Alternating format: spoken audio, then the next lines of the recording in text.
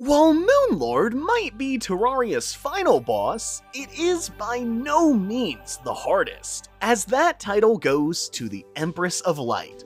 This fairy-themed boss has two different forms with super strong attacks, with it even having the chance to instant kill a fully maxed out player.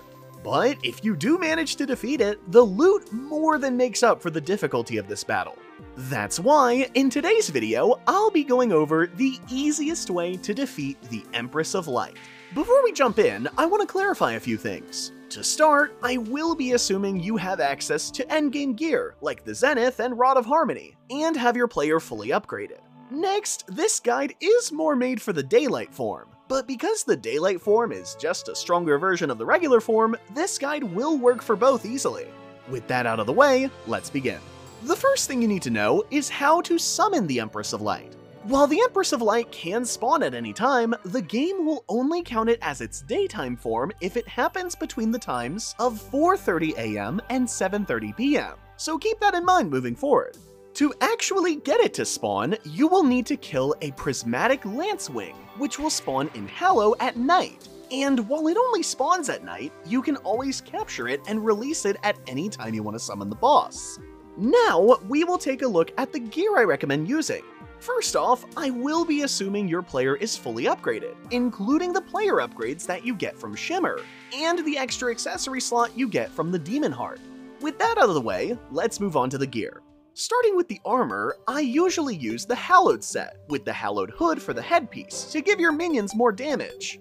But the Hallowed mask will also work instead, since it increases melee damage. Moving on to the weapons, I had the best luck using the Zenith, along with the Xeno Staff. The Zenith works well here, with you having to move around a lot during this fight, and while other guides might recommend other summoning weapons, in my attempts, I always seem to do better with the Xeno Staff. For wings, I'd recommend the Fishron mount, due to its speed, and for the mount, I'd recommend the Winged Slime mount for when you need to drop fast. And finally, for the accessories, I recommend using the Master Ninja for its dodge ability, the Necromantic Scroll and Papyrus Scarab for the extra minion slot and damage, the Brain of Confusion for its dodge effect, and the final two slots will depend on which form you're going up against.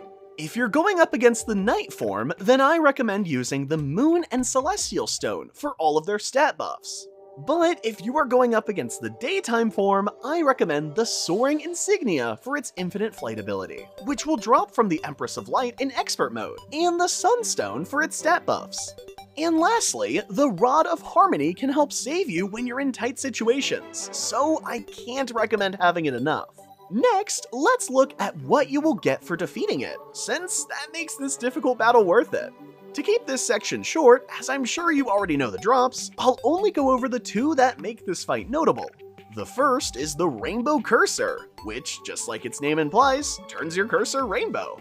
Next, the Daytime Empress of Light will always drop the Terraprisma, which is a summoned weapon that will summon swords that follow you and auto-attack nearby enemies. This weapon will deal 90 base damage, and is currently listed as the weapon with the highest damage per second. Although this weapon is amazing, getting it isn't too easy, since this boss has some of the strongest attacks in the game, which is what we'll be taking a look at next. The Daytime Empress of Light is similar to the regular form, but the big difference is it will be enraged, which will turn all of the moves' color into yellow and cause them to instantly kill your player, even if it's fully upgraded. There are 7 different attacks that the Empress of Light can use against you, which I'll be going over now. The first two moves are Prismatic Bolt and Prismatic Bolt 2, which will summon a cloud that shoots out lightning at your player. Her next attack is called Dash Attack, where she will zoom towards you in a horizontal direction. After that, her next move is the Sun Dance, in which she will hover near the player with 8 rays that spin clockwise. The next move is the Everlasting Rainbow, which makes stars spinning clockwise shoot through you. And finally, the last two moves are Ethereal Lance 1 and 2, which will have flying swords summoned at the player's position to target and attack the player.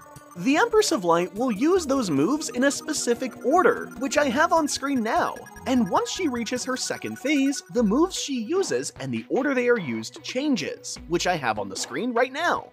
Now that we know all of the attacks possible and how they will be used, let's get into what you will need to do in this fight. Before we start in this section, it's important to note that the strategy will essentially be the same for both forms, since the attacks really don't change between the two. While you will definitely need to go through it a few times before you get the hang of it, each of the moves can easily be cheesed in one way or another.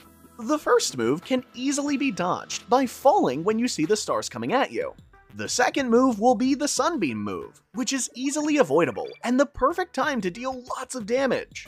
The next attack will be her dash, which is avoidable by constantly staying away from her, which you should be doing anyway.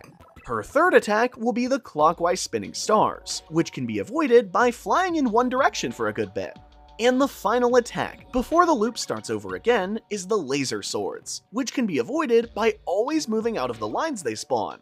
At this point, you will most likely be on her second phase, which is a lot harder to explain since a lot's happening, but it's mostly the same strategies I just went over, just with the attacks being stronger and faster.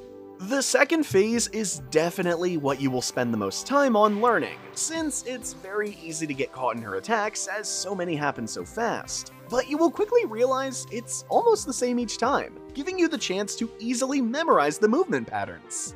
That wraps up my guide on the easiest way to defeat both forms of the Empress of Light. While this is what ended up working for me, be sure to let me know in the comments the setups which work for you. Thanks for sticking to the end, and as always, make sure to have a wonderful day.